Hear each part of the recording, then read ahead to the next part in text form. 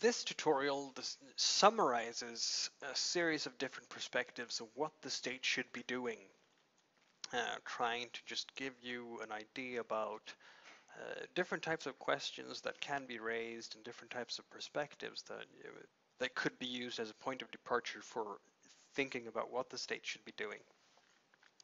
I'll just start first with a series of different types of questions, and then I'll give you this table about different theories and outlooks on these ideas about what the state should be doing. Three types of questions that can be asked about what the state should do. And these are based on different perspectives on the role of the state in society. So first of all, we have the entitlements discourse, the Marshallian rights discourse. What actions and services should citizens be able to enjoy as citizens? Anyone who has become a citizen should have a right to access something. What something? So that starts in this type of citizenship framework. A second question here to ask is really based on who is an actor, who's delivering services. Should it be the state or private actors or maybe NGOs, someone else? So who is doing the actual job of bringing services to people in society? The third question has to do with who is funding the services. Where is the money coming from? Is it taxation or is it user fees? These three could be really useful to keep in mind when discussing how a welfare state should be run and how services should be delivered. For instance, we could say that all citizens should have the social right of some form of vocational training to help them enter the labor market. Well, fair enough. Who should be delivering it? It doesn't matter. Strictly speaking, if you're saying that it's a citizen right, you could satisfy that requirement either through having the state deliver the services or through having a private actor delivering the services, as long as the state is funding it. Both would actually satisfy the idea of social rights, theoretically. Conversely, we could say that there are some services that in some places are run by the state. For instance, public transit might either be done through a public agency or it might be done through a crown corporation. In both cases, it's very, very common for whomever is doing this to have user fees. You pay for your bus ticket, you pay for your ride with a light rail transit. So in this case, it's at least partly funded. It's a public good, but it's at least partly funded by the users. These three perspectives forces us to think about more than simply one dimension when it comes to how a welfare state should be built, how a state should be built, and what should be the interaction and relationship between the state and the citizens. In this table here, I have summarized how three different theories really impact the ideas of who should be doing service delivery and why. So if we start off with the welfare state kind of theories like Esping Anderson or T.H. Marshall, you'll find that it's very, very common for people within this theoretical framework to argue that the state should be doing the service delivery because the state is the guarantor of citizen rights and democratic control. And of course, in a democratic society, you will have people go to the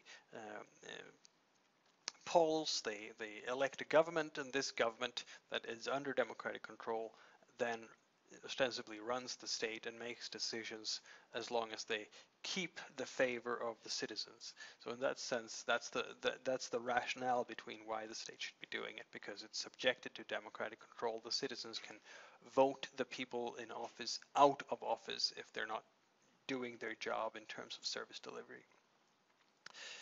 This second theory is that civil society I'm putting Putnam here because he's really been the Nestor of civil society theory.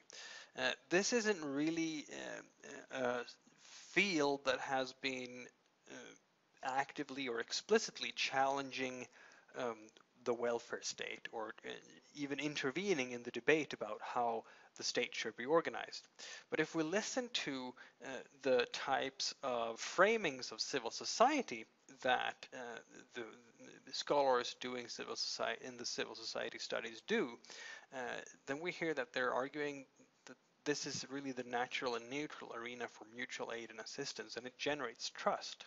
Now, if we take that logic one step further into the discussion about who should be doing service delivery, it really comes, the intuitive conclusion is that maybe civil society should have a role in this, in delivering social services. And in many cases, there are plenty of civil society studies that have looked into how citizens come together for the mutual aid of each other. They form NGOs, mutual assistance NGOs. It could be charities, it could be volunteer-based associations that serve community needs, community-serving organizations, and this is done spontaneously, sometimes funded by the state, sometimes on private fundraisers, and if civil society theory is correct, this generates trust in a way that maybe state-controlled service delivery would not.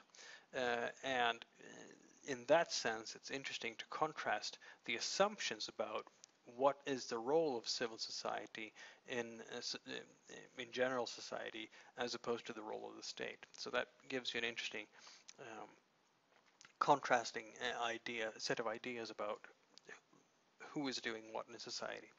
And the third here, of course, laissez-faire economy, new public management, the Chicago School, discussing the virtues of the private market and really are advocating for introducing private market mechanisms into welfare service delivery.